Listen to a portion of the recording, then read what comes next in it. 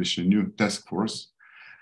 This task force was mainly dedicated to emerging technologies and some innovations in neurosurgery, ETIN task force. As you know, the task force is one of the main instruments of the European Association of Neurosurgical Society to focus on certain topics that are important for the community. And we have been very glad that innovations and emerging technologies has become such a focus and such an important topic for the European Association. The founding member of this task force have been 5 people. These are Enrico Tessitore, Nicolas Sampron, Marcel Ivanov, and Florian Ringel. I will give them to say a few words in a moment. But before all, because the main reason for establishing this task force is the board of the European Association of Neurosurgical Societies, I am very glad and very thankful that the president of the ENS, Dr. Andreas Demetriades, is amongst us. And I will be thankful for if he say a few words and he give a small welcome address.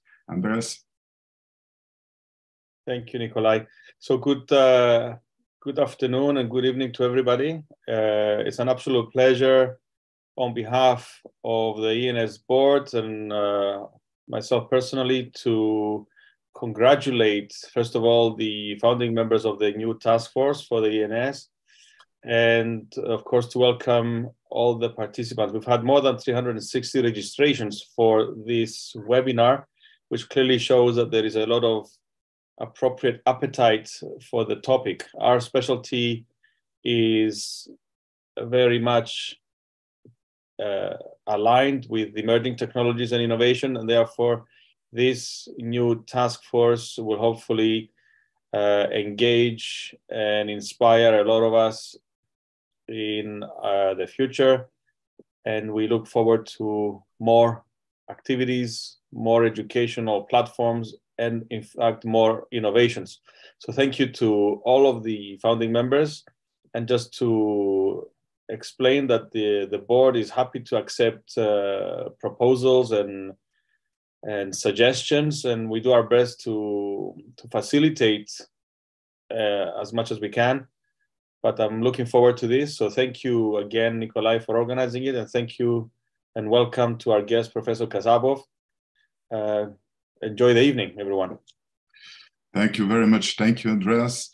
Yeah, it's absolutely right that one of the main purposes of this task force is to bring on the same table people from different area of knowledge. And we want to bring on the same table neurosurgeons, engineers, scientists, people that are familiar with artificial intelligence, virtual reality. And this is one of the reasons why our first guest is Professor Kasabov, and the topic will be neuroinformatics, neural networks, neurocomputers, and some application in neurosurgery. But before starting with the speech of Professor Kasabov, I would like to ask some of the founding members of the ETIN why they decided to become part of this initiative. Enrico, probably you first. Hello everybody. Present yourself. Hello, thanks a lot, Nikolai. And I'm Enrico Tessitore. I'm a neurosurgeon working at Geneva University Hospital in Switzerland.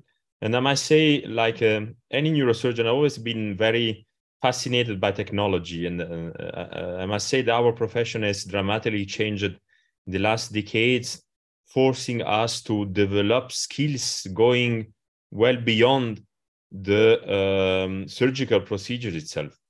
And we are often confronted with the use of technological tools that require specific and proper handling. But there is no doubt that this technology has made neurosurgery much safer and more precise. Today, I think that our neurosurgical community needs to engage with other stakeholders in this area. Here is the idea of creating this task force. and which is a unique opportunity for us neurosurgeons, for other specialists in this field, in technological sector, but above all for our patients. So really, I look forward to welcome new participants to the platform and to the task force. And then we create a LinkedIn profile where you can join us. We will share our knowledge, our events on this platform. Thanks to all of you for being with us tonight. Thank you very much, Enrico. You mentioned something very important regarding that we are looking for broadening of our network outside the Neurosurgical Society. We are inviting also, as I mentioned, engineers, people with completely different profile, but working on innovations that could be useful for neurosurgery and will change probably the way we work in neurosurgery tomorrow or the day after tomorrow. So they are all welcome to become part of this group and to give their input for really changing the neurosurgery of tomorrow. And now probably Nicolas, one of the other founding members. Thank you, Nikolai. It's a great pleasure to be here with you and with all our friends. I'm very happy to be here.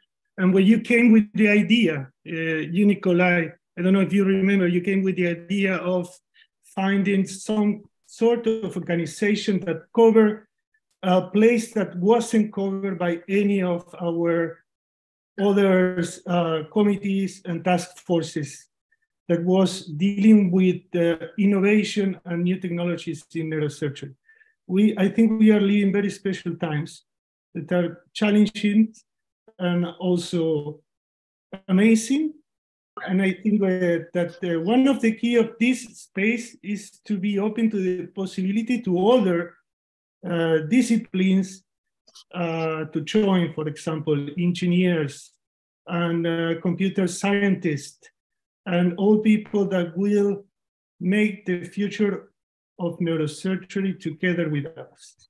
I think that in this time, we should be both open to innovation and also critical, because we owe an everyday responsibility with our patients. We need to be open for innovation, but we also need to provide the safety and to critical review all the new technologies to be incorporated. So I'm very happy that we start with this amazing topic, which is maybe a little bit out of the traditional neurosurgical topics, but I think that it will show that really start the way in which this task force is ready to be in. So thank you very much. Very happy to be with you. Very excited too. Thank you very much. Thank you very much, Nicolas. So I'm really glad, that we are looking exactly different from purely neurosurgical topics, and I hope that it will be really interesting.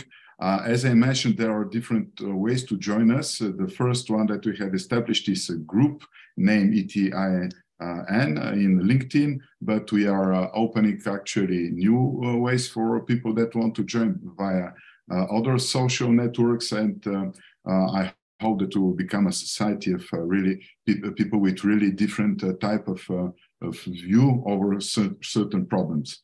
Now, before starting our giving the floor of our speaker, I would like to say that our first webinar is on the International Women's Day.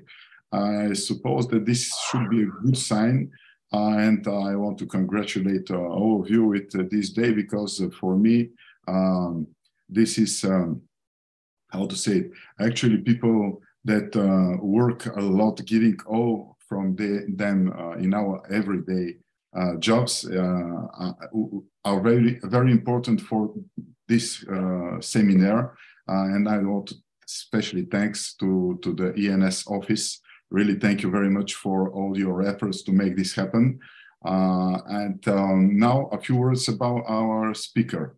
I want to present you Professor Kasabov. Professor Kasabov is a Life Fellow of the Institute for Electrical and Electronic Engineers Fellow of the Royal Society of New Zealand, Fellow of the College of Fellows of International Neural Network Society, and many others. He is founding director of the Knowledge Engineering and Discovery Research Institute, professor of knowledge engineering at Auckland University and Technology. He has published over 700 works, 10 textbooks, 28 patents and authorships and certificates. He has also been included in Stanford University list of top 2% of scientists in the world by citation since 2020. Of course, this is only part of everything that Professor Kasavov has done, so I will ask him to briefly introduce himself. Professor Kasavov. Thank you, Professor Dabrowski. It is my pleasure to be here, as this is the first seminar on emergent and AI technologies for the area that is very important, neurosurgery. And I will try to be clear about what we can do and what the future will be. My background is I was born in Bulgaria, studied in Bulgaria, and then I worked at the Technical University in Sofia. Now I am a visiting professor at the Bulgarian Academy of Sciences on European projects related to neurosurgery, indeed. And I also worked in the UK in the past. Now I'm in New Zealand, but of course I spent time in Europe, working in Zurich, working with colleagues from Ulster, and keeping in touch with my colleagues all over the world. So it's my pleasure to give this seminar. Of course, it will be a brief introduction of some techniques that we develop in my group. Thank you, Professor Dabrowski. Thank you very much. By the way, I have to mention that actually you are in New Zealand, so we had to postpone a little bit the starting of our the starting hour of our webinar, because it's early morning in New Zealand actually. Well, sun is rising now. Sun is rising. It's not too early. Good morning, Professor Kasavov. And before starting with your speech, I would like to tell to the audience that if they have an important part of these seminars will be the contact with the auditorium. So everyone is everyone can ask a question in the question and ask and answer box, and or eventually in the chat. But the question and answer box is the main way to ask a question. So please use the Q&A box that is on the bottom of your Zoom screen. This is the way where you can ask your questions. So thank you very much. I hope that all the audience will be active and we will have a lot of questions for the interesting topic that Professor Kasavov will present. So Professor Kasavov, please, we can start with your speech. Can you see the screen now? No. Not yet. Okay, so let me just. Okay,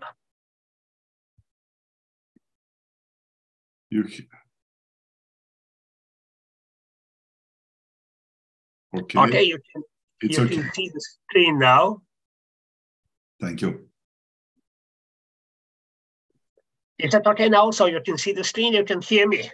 It's perfect. We hear you perfect. Thank you very much. Well, I would like to say that I decided to accept this invitation by Professor Dabrowski, talking about a little bit more broader view of the technologies. And the technologies start with neuroinformatics, where data comes from, and the artificial intelligence area uses this data to develop techniques like neural networks and towards neurocomputers. And I also agreed to Professor Dabrowski to include some applications in neurosurgery. I was not aware that last year there were 20,000 papers published in AI in neurosurgery. I couldn't go through all of them. I'm sorry about this, but I still managed to capture some ideas, what is there and what needs to be developed in the future. And first of all, congratulations to the group and to the task force that is formed by founders And I found what is important in the mission that we can contribute to. The mission says that new emerging technologies and innovations in neurosurgeries are needed. And keywords in this task force are robotics, artificial intelligence, virtual reality, emerging technologies. Of course, it includes also data science. We feel that we can collaborate on these topics. And I will go through some points that will start with why do we need artificial intelligence and what is neuroinformatics, what is neural networks, and then we will go to some applications in neurosurgery. Some of the points I have made and in details in a book which is called Time Space, Spiky Neural Networks and Brain-Inspired Artificial Intelligence, published by Springer. I will leave my presentation with Professor Dabrowski and the office of the task force. So anybody who is interested to have the copy of the presentation, they will be very welcome. Talking about artificial intelligence, it actually goes into every area of technology and science, but the most beneficiary area is healthcare, according to the PwC PricewaterhouseCoopers. And healthcare will benefit a lot to several points. One is personalization of healthcare. The other one is data available, time saved, and utility available. So there are many areas in healthcare, and healthcare can support the development of artificial intelligence and can benefit a lot from that. In terms of what kind of artificial intelligence techniques will be more important in the future, and there is also another prediction that the so-called deep learning techniques here will bring more benefit, more revenue to healthcare, along with machine learning, along with computer vision. But deep learning now it means neural networks, neurocomputers, and that is what I want to talk about. If we look at some applications in AI neurosurgery, I looked at a few of them.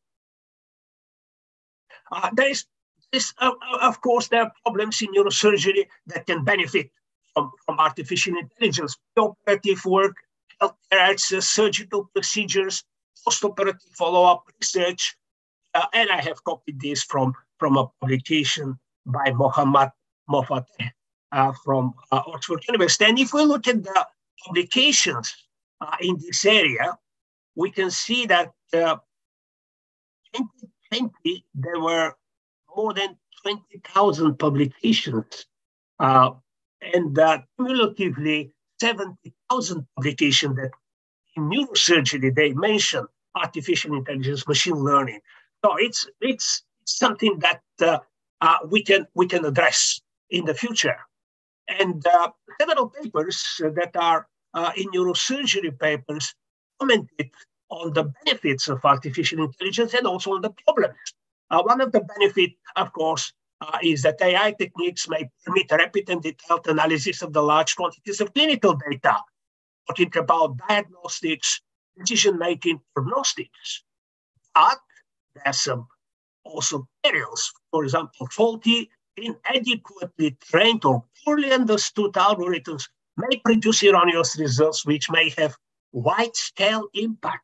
So we have to be careful how to use artificial intelligence. And one of the papers published also recently has the following motto: create a model that is as sophisticated as the problem requires, but not more so. So we have to be careful not to overdo this as well. So not too simple models, but not too complex models that can be developed to serve the purpose. And talking about neuroinformatics is the area where data is collected, and in neuroscience and neurological data is 20 different types of data. We talk about DTI, we talk about fMRI, we talk about EEG data, we talk about brain scans. So how do we deal with this enormous amount of data to create a model that can help people understand and use these models in practice? Neuroinformatics has challenges such as we need to look at improved quality of data, multiple modality. How do we put so many modalities together for a better diagnosis and prognosis? Different types of data. We have vector-based, we have longitudinal data over time. Efficient learning from data, adaptive, predictive, personalized modeling. This is, of course, a key issue now to have a personalized models for everybody, rather than one model for everybody in the world. In explainability, no more boxes. Please, as we say, let's have our systems to explain what they have done and how they have done that, so we can understand better what is the issue. And of course, neural networks are one of the techniques, only one technique that can help in this respect. Neural networks are inspired by some principles of the human brain with long history from 43 to now. And neural networks are computational models that can take input data and they produce an output. And the type of neurons that we use in neural networks can vary from very kind of not so adequate to brain data and more adequate to brain data. And this is also a development in neural networks from the first generation of frozen blood to the second generation of the multi-layer perceptron, and now to the third generation of spiking neural networks. But early neural networks, they had no adaptability, no explainability. They were black box. They were criticized a lot. And that is why we needed to develop new techniques that would be more appropriate for the data. And new techniques were also inspired by the human brain. For example, the early deep neural networks developed by Fukushima were inspired by the visual cortex, how the visual cortex recognizes objects. Deep convolutional neural networks are now the state of the art. And deep convolutional neural networks means that we have many layers of neurons that take an image and recognize the image. Unfortunately, the current deep neural networks are excellent for vector frame-based data. This is fortunate, of course.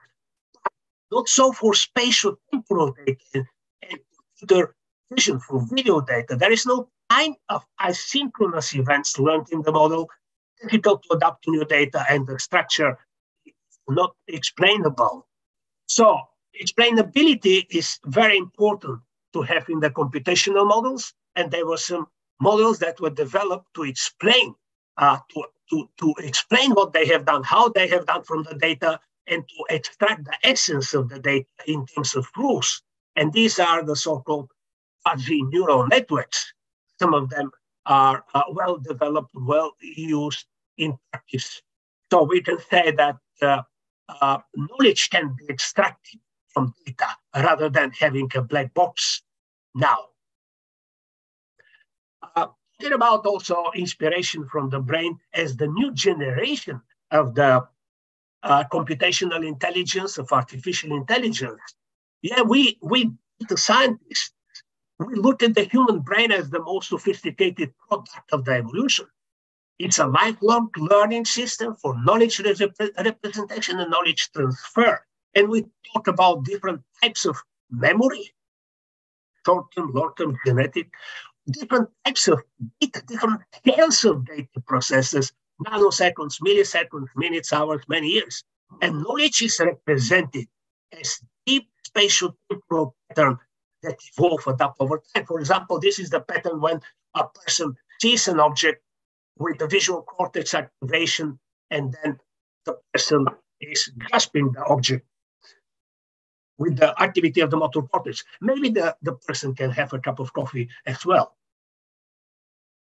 Anyway, so the challenges of artificial intelligence is how do we adopt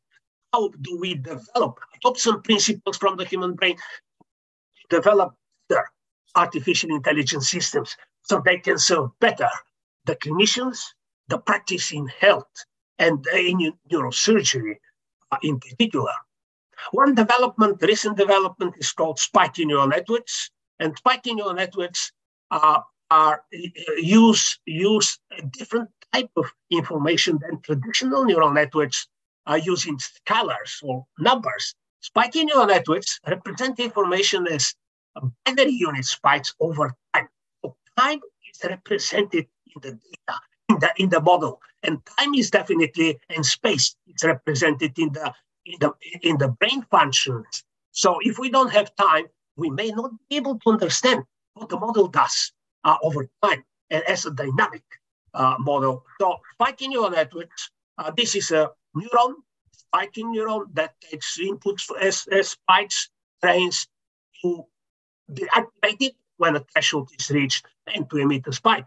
Spiky neural networks has been developed in the last 15 years or so, different types of spiky neural networks. And the beauty of them is that they can represent spatial temporal data. And they can think higher level function, like frequency, like rate, to low level kinetics. And they have also inspired the development of brain-inspired computation algorithms and the creation of neurocomputers.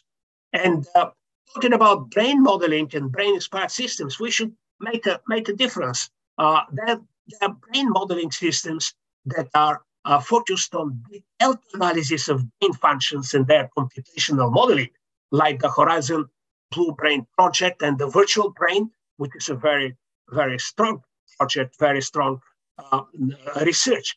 But the other side is brain-inspired data analytics, using brain principles to build models of brain data that can be used to understand brain functions. And this is the so-called reverse engineering approach.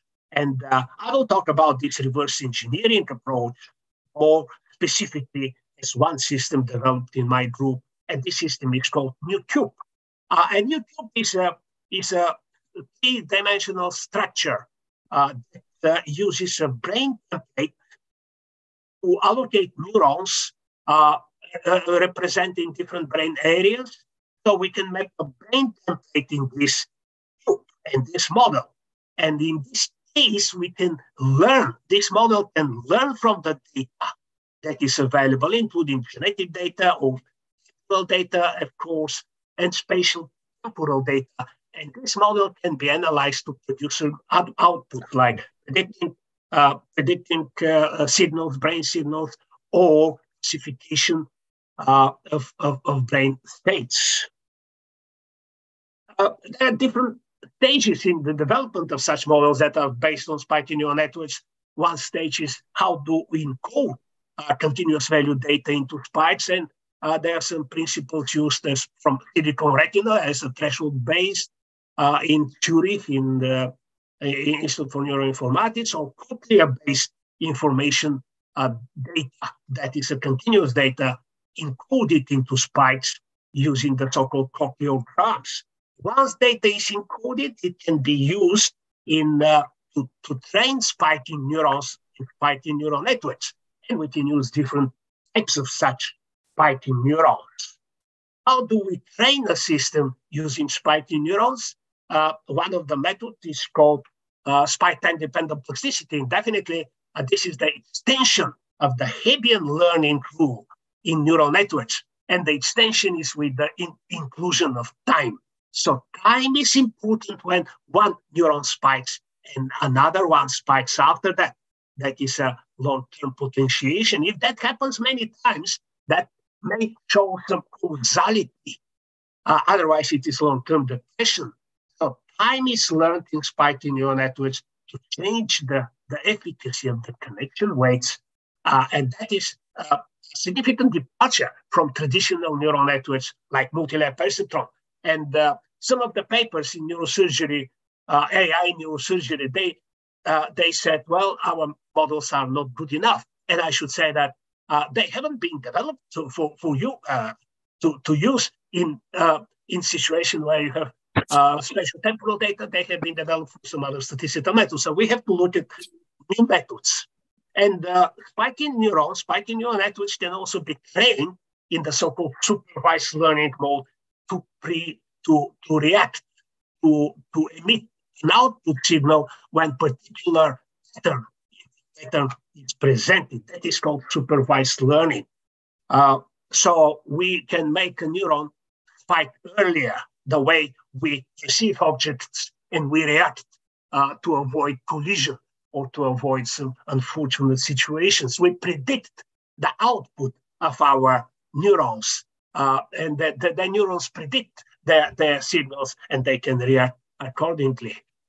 This new system is trained from data, as I said, sequence of 5 sequences after encoding of the data, and this data is entered into spatially located neurons, and learning in the tube is spike time dependent plasticity, creating connections, changing connections, so that a pattern is formed from the data, and this pattern is recognized in certain output.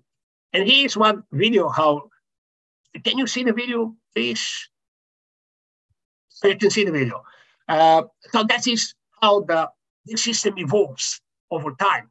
And if we have this simulator, and we do have this simulator, we can observe what areas is more connected, means that more data is coming.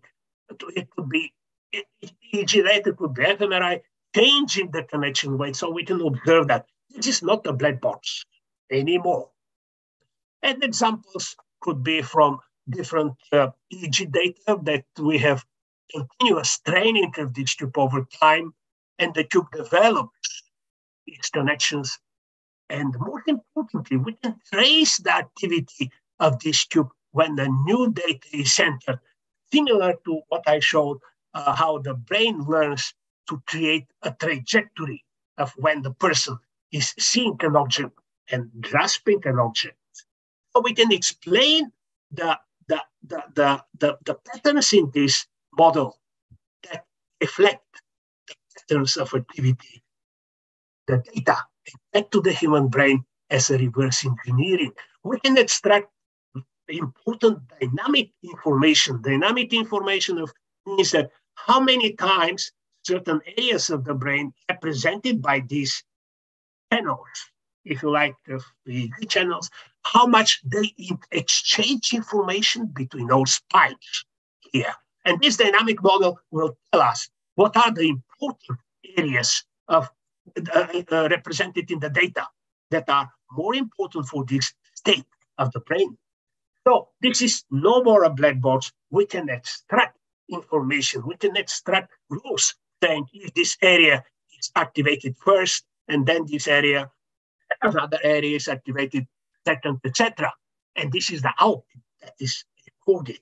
And we can understand why this output, or could be state, or could be classification of why this output was presented. And based on these algorithms, my group has developed one environment that can be used and that can be downloaded free. It's called NeuroCube, and here's the website. So this environment can be used to develop applications, different applications on brain data and other spatial temporal data using some of the so-called neurocomputers, or not using neurocomputers, because we can say that such spiking neural networks can be systems, once developed as a model, once proved and validated, can be implemented on the von Neumann architecture. This is John von Neumann, and the first digital computer was developed by Jonathan Nassau. Or these algorithms can be implemented on neuromorphic computers, where instead of bits, neuromorphic computers use bits at times, so spikes. Or quantum computers, where the computers use the so-called qubits rather than bits or spikes. And the hardware systems or neurocomputers are being developed very, very intensively. Started from Carver Mead in '89, and now we have the Spinnaker system in Manchester, led by Steve Fulber. We have chips, fighting neural network chips by Giacomo Indiveri in Zurich and Toby Delbrück. The True North by Dharmendra Moder in IBM, and the new one, which is called Lohia by Intel. Now, talk about applications. We can look at different applications of such techniques, some of them very much relevant to neurosurgery. And talking about brain data, we can use fMRI data, EEG data, and I'll show some examples of how that can be done using steps of encoding information, learning this information, encode it into a model properly created, and then analyzing this model in terms of activities to go back to understanding what the brain is doing, and that is the reverse engineering I'm talking about. One particular application is called brain-machine interfaces. Brain-machine interfaces are when people use their brain signals to control some robots. And he is one of my students, Stefan Kliebs from Germany, who controlled this robot to move with his brain signals. Of course, we need a system that hears the signals from Stefan and emits signals to control the robot. And we can also talk about the grasp and lift, the kind of task. We can follow what the model has learned from the data, and we can compare the activities of the different areas of the model. We can compare it with the information, the knowledge, how people do that from neuroscience, and we can see that rules can be extracted from this model to tell us what the person is doing. And this is also published as a neurorehabilitation method in scientific reports, where we have EEG data collected, we have model created all the time, and then it's an imaginary movement of prosthetics. One of the projects that I would like to mention here is in brain-machine interfaces is a project that was funded by the European Union, European Commission, and it is called NEMO BMI, Neuromorphics BMI, and it is from the Horizon Europe, with the participation of colleagues from France, CEA, Grenoble, the Netherlands, a company very important research in neurorehabilitation called Onward, Switzerland, EPFL, and Bulgaria, Institute for Information and Communication Technologies. And this is our job here. The main purpose is to decode signals from the brain and use the signals to move prostheses and to recover damaged brain nerves. This is brain nerves in spinal cord that could be recovered based on brain signals. This is just a starting point. And here's our team in the Institute for Information Communication Technologies in Bulgaria, with a co-lead by Professor Kuprinkova. And I would like to say to everybody who is participating in this seminar, every woman, congratulations with the 8th of March, the International Women's Day. And it is very important to have our colleagues to join us and to work with us. Thank you. In virtual reality, we can observe how people, when they recover from stroke through the virtual reality, artificial hands movement, also virtual hand, we can see. We can also measure how the brain is working, how the brain is improving, what part of the brain is developing in an online mode. We can also observe how people control objects or how people navigate, and we can understand better what they do. Of course, there's also some interesting research that we have done with a group from University of Otago called Cyber Sickness. And the recent papers in one journal, which is called Neuroinformatics, we published research that shows that with 85% accuracy, we can predict whether a person will have a cyber sickness or not, even before they experience this situation. Only in a resting state, analyzing the brain data can be used to predict whether a person will have a cyber sickness or not. Personalized modeling is something that we developed as in introducing both personal data and dynamic brain data to create a model for a person. And if we create a model for a person, individual, the accuracy of prediction of the outcome is much higher than if we just use one model, a regression, or even a neural network for everybody anywhere in the world. And this personalized modeling is something that we will develop in the future.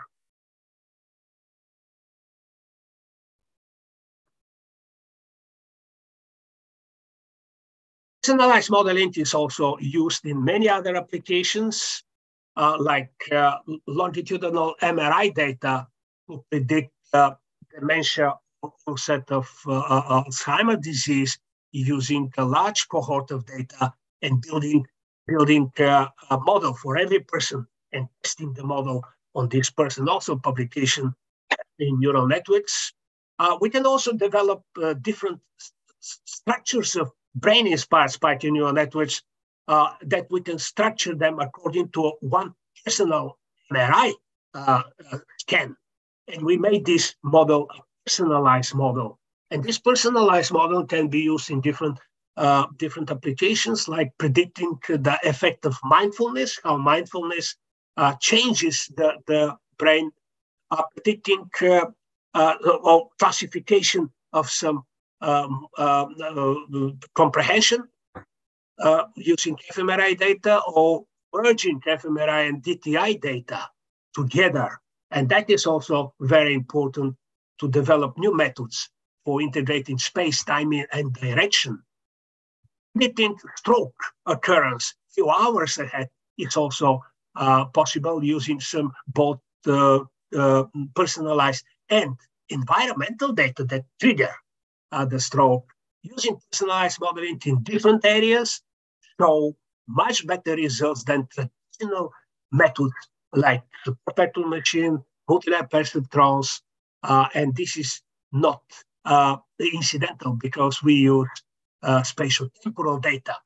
As discussions, I would say that the approach that we take now with the brain-inspired spiky neural networks developed for particular application tailored has lots of advantages, and I have discussed this in this book, Time, Space, Spiky Neural Network, Brain-Inspired Artificial Intelligence, and also there is quite a lot of discussions on these issues in the so-called Springer Handbook of Bio Neuroinformatics, also published by Springer. Problem is that, of course, we have to deal with lots of parameters.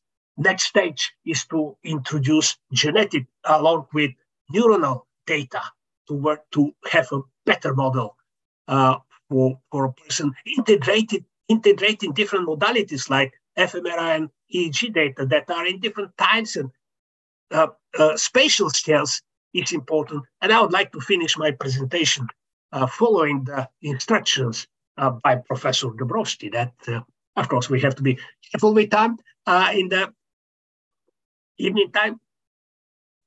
We have just formed a new group which is called N3EG for Neuroinformatics, Neural Networks, and Neurocomputers. Here is our website, and we have seminars. We will have also some, and we definitely would like to keep it multidisciplinary, where we have people from neuroscience, we have people from computational intelligence, we have people from engineering. So this is very much interdisciplinary group that we have formed, and we will have seminars together for the future. Thank you very much indeed, and I'm happy to take any questions. Thank you very much, Professor Kasavov. It was a very interesting speech. We had some problems with audio from time to time, but this is another proof that you are talking from very far. But I hope that we could get most of this interesting information. For me, one of the very important messages was that if I had well understood that with this type of neural networks, they do not represent black box anymore. So I think that this was one of the very important concerns regarding neural networks, that we don't know what exactly is happening inside them. So thank you very much for this interesting information. Now, any questions? I have to check our Q&A. Yeah, Nikolai, I have a couple of questions, if I may. Please, Nikolai. So I thank you very much, Professor Casavo. I enjoy, despite of the low quality of the sound, I enjoy your presentation very much. So I have, first of all, a very simple question, and which is, in which sense the neural network are similar, and in which sense they are different to the real neural network, the wet, the one that we see every day in the operating room? Yeah. Well, the answer is there is no one neural network, artificial neural networks. There are many types of neural networks that have differences with the real ones to different extents. So we can have neurons that fully imitate biological neurons if we need that. And we have neurons that are more data oriented for capturing data patterns. So I think this is a continuous of, and this from the beginning of the neural network area, and it continues in the future. And we can see that more and more biologically plausible neural models are created. The question is, do we need complexity? We need complexity as much as it serves our models. And if we have data, we have to use the proper neurons and neural types. For example, for temporal data, we can use spiky neural networks much better.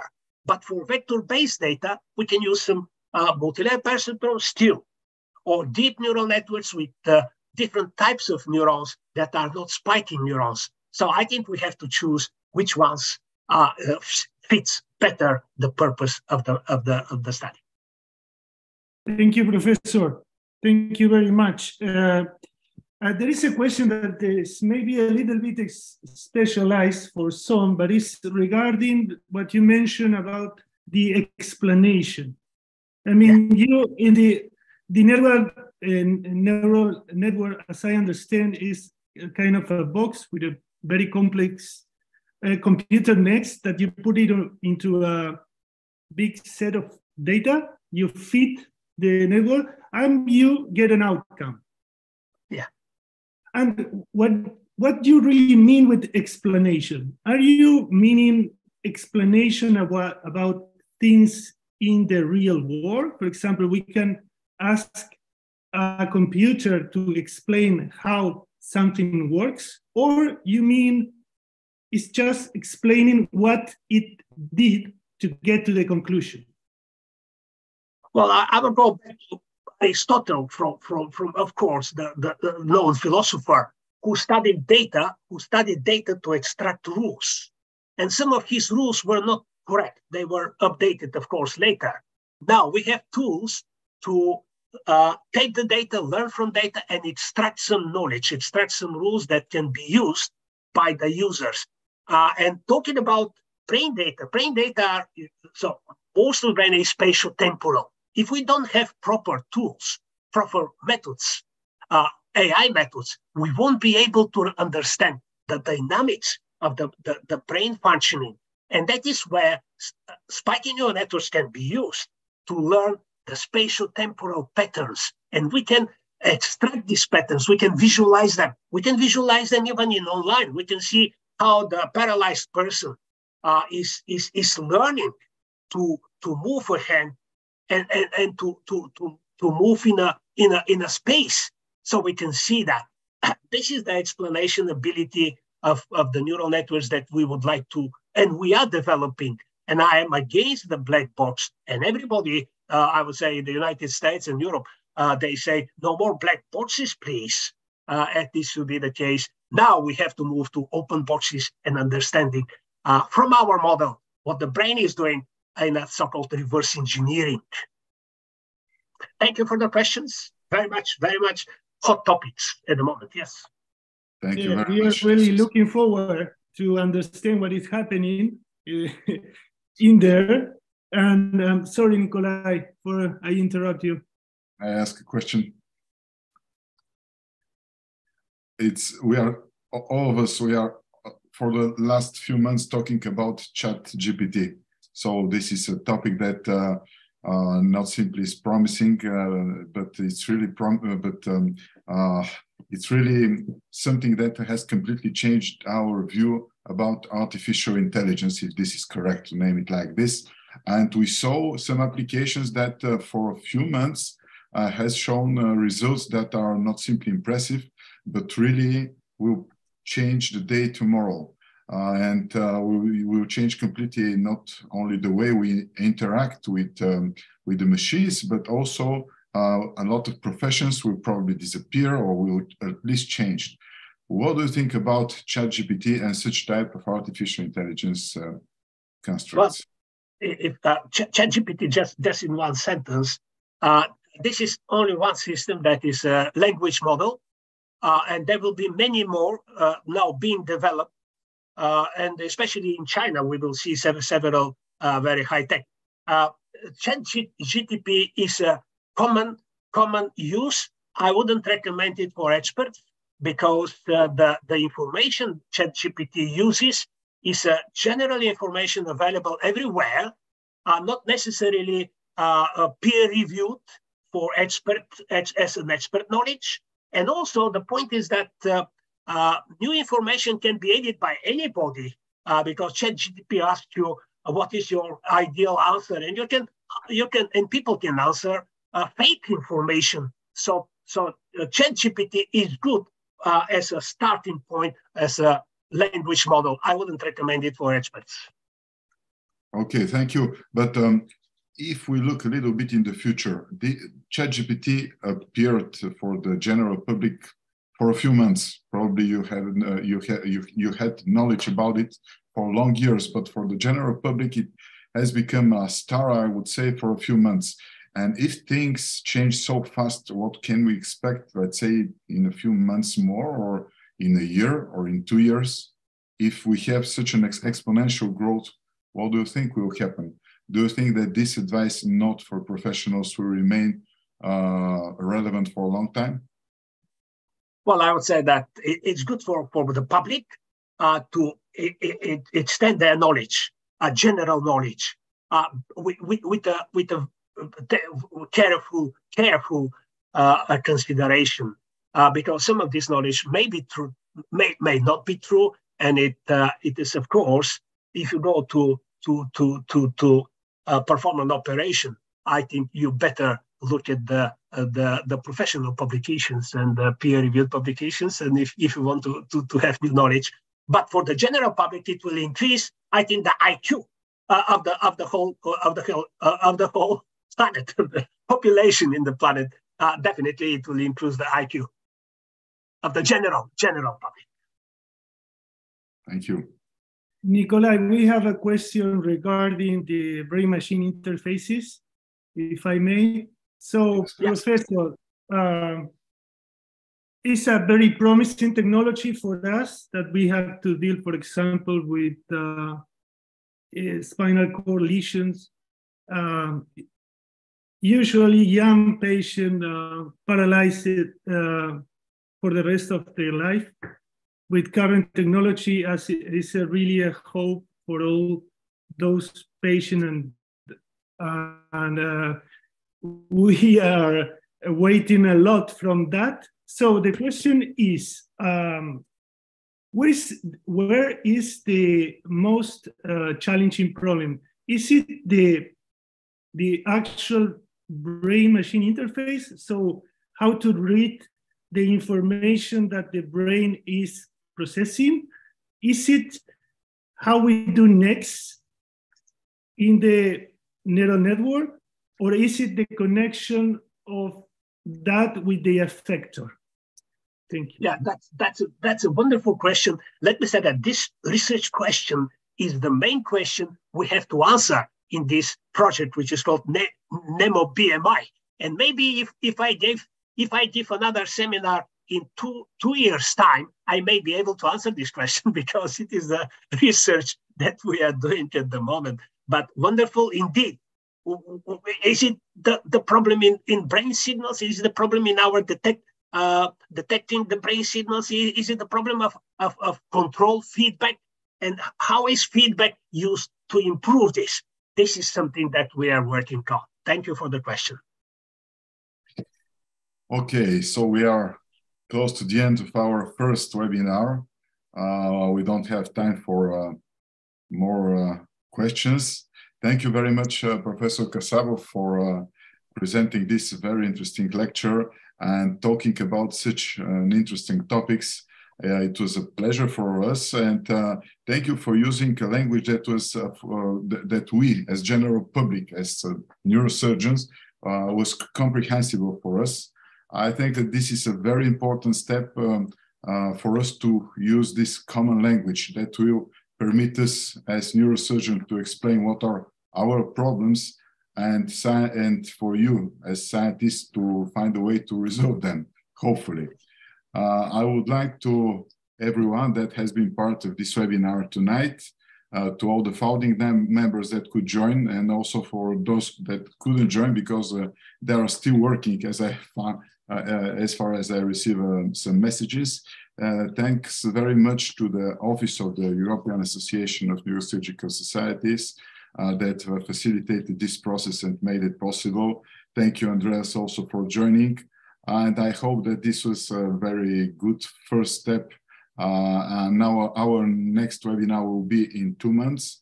You will receive additional information.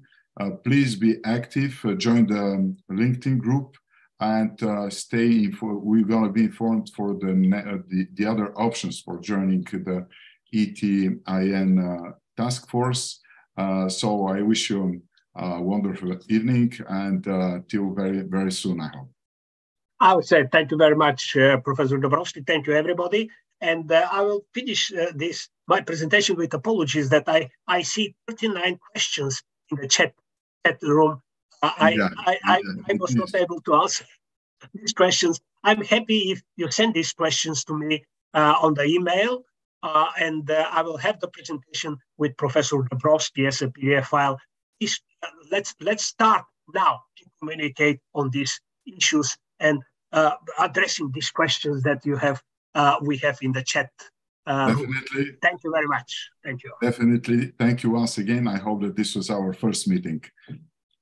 Thank you very much, and good evening to all of you. Bye. The best. Bye-bye. Bye-bye.